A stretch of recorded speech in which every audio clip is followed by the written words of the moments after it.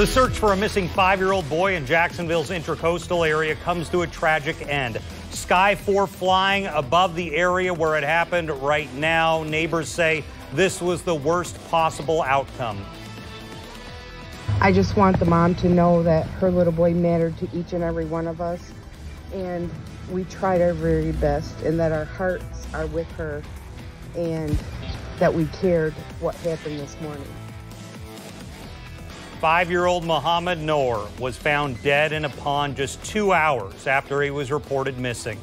And we do have News4 Jax reporter Marilyn Parker, who's covering that story for us. But in the meantime, here are some of the details that we know from that family. To who was loved and mattered. They did what they could, they said, to try and help find him. In addition to that, here's Sky 4 live over the Wolf Creek townhomes.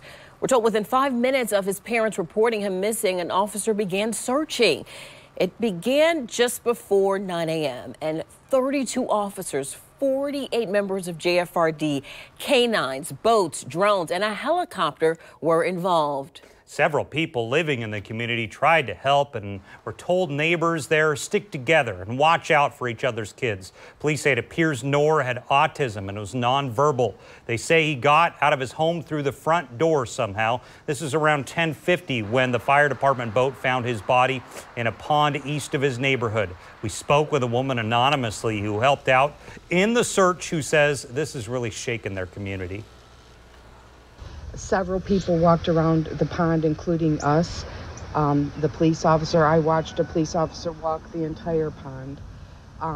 The helicopters went over and over and over, but it's a small area, you know, so to come down and get back up. So they did their very best.